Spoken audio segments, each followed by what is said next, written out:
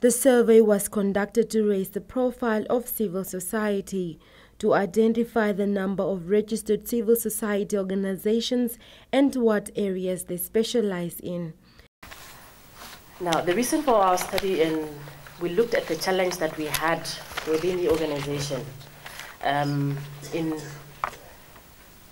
making true or coming true to the vision that we have, was that we had a database that was basically a bit outdated. I think the update was done in 2006, and we saw the need that the database that we had was really outdated, and it had a lot of information.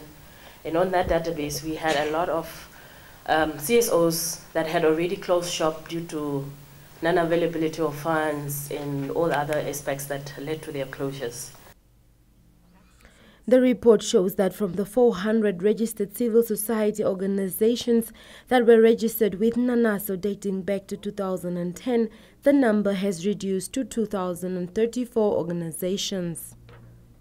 One of the advantages of having such information is that we can feed this information to the regional councils, because this is where all the functions of various ministries are going to be decentralized. So when the regional councils have such information, they will be able to take action to know who is where, who can they subcontract, who can they assign duties to do which work.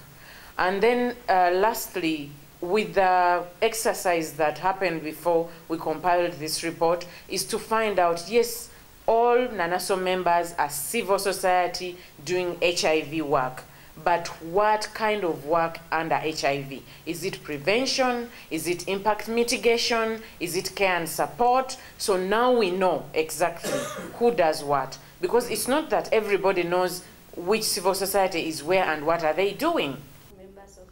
One of the report's recommendations is that civil society organizations should locate to high prevalence areas in order for them to have better impact. The report is ready for dissemination as it was officially launched today. NANASO is a network of civil society organizations working in the areas of HIV and AIDS, tuberculosis and related diseases.